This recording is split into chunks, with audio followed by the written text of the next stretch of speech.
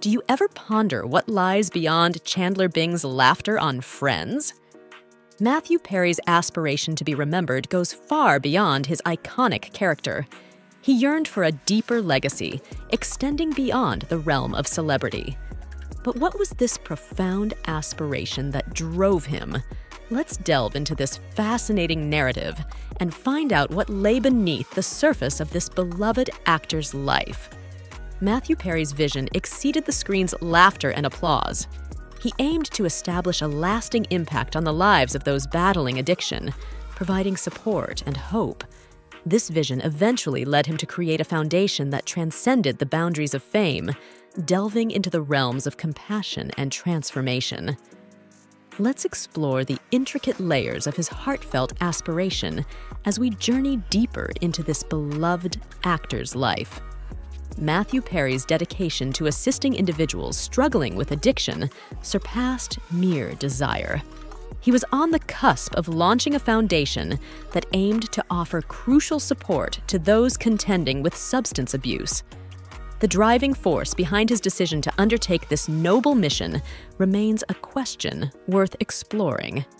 Matthew Perry's inspiration stemmed from his own personal struggles, which were characterized by intense battles with addiction.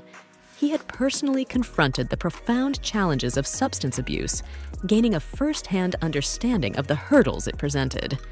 This intimate knowledge served as the driving force behind his unwavering commitment to effecting positive change in the lives of others.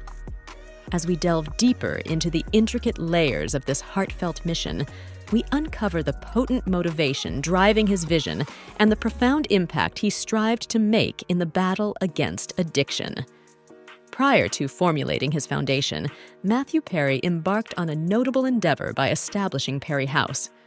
This became a sanctuary for men in search of recovery from addiction, providing them with both support and a secure refuge. Through this initiative, he prominently demonstrated his resolute dedication to bringing about a positive change in the lives of individuals. The driving force behind his decision to create a haven for those on the journey to sobriety was a source of inspiration worth exploring. Perry House, which operated from 2013 to 2015, was not merely a house. It was a sanctuary where individuals found solace and support to overcome addiction.